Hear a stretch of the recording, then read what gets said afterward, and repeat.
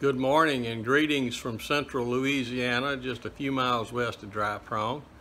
I had started to keep this as a laid-back day, but I got to tinkering a little bit and studying on my drive shaft oil seal issue, and I played with it a little bit this morning, and I said, well, let's go get the iPhone. These folks might be interested in it.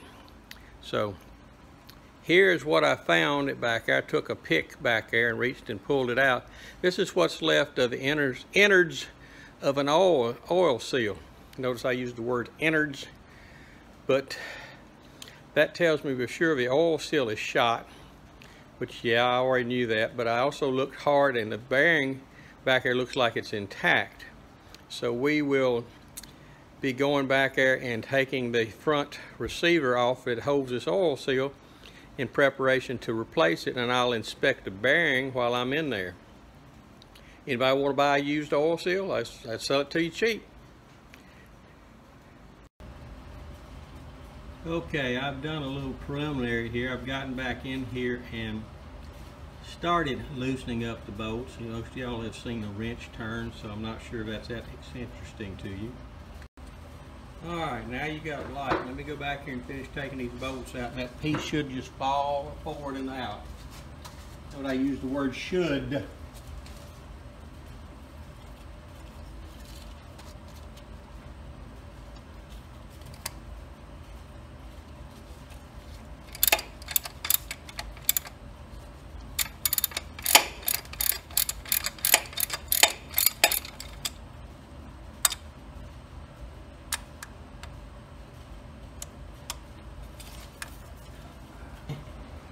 There's my screwdriver.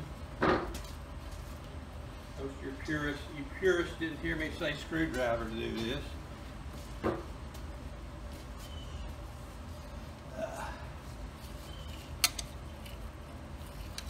Might be easier if I was laying on the ground around this, but I'm not.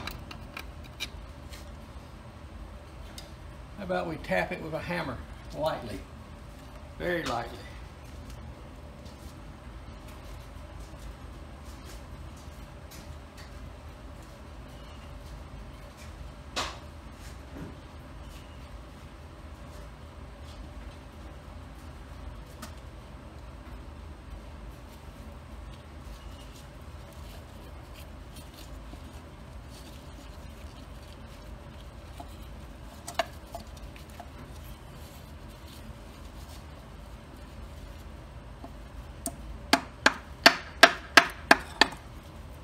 I think I felt it turn loose. There it is. Let me see if I can get my old weary bones up. And look, yep. Bearing looks in good shape, at least from this viewpoint. So that's good. I need that. Need that good news. That's a little less I'll have to spend. And I've been using the Case IH online parts manual to look up parts, and they have them, but they are pricey, so I guess I'll go to my secondary sources. And there's the receiver, however you want to call it, that holds the oil seal. Oh, old folks shouldn't have to bend over like that. Can't breathe when they do that. So, and this is directional.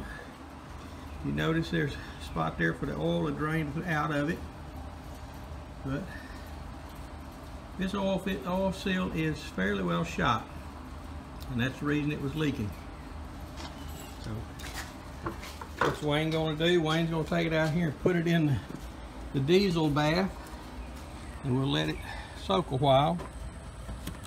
And then we'll try cleaning it up so I can handle it without wearing gloves all the time. I really didn't say much about this when I pulled it out, other than the oil seal is pretty well shot. Some of the rubbers here, the spring was gone in, which would hold it tight.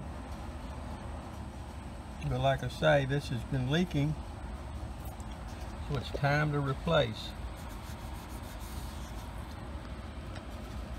This is a National.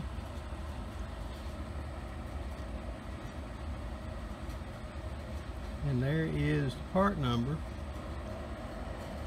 It's also it's original IH, so this is most likely original to the tractor, or at least it was a part was replaced from approved OEM parts. But this could date as far back as 1943.